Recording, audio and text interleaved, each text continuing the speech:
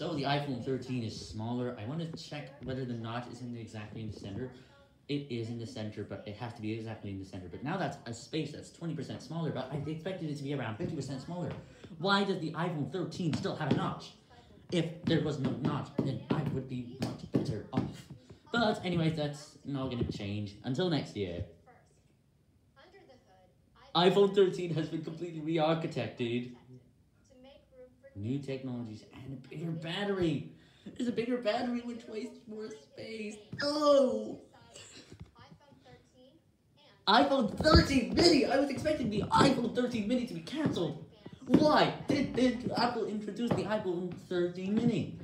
What? I was not expecting a mini for this year. The last mini was introduced a year ago, which was iPhone 12 mini. Now this is iPhone 13, and I'm very excited to try out the new iPhones this year. Oh my god!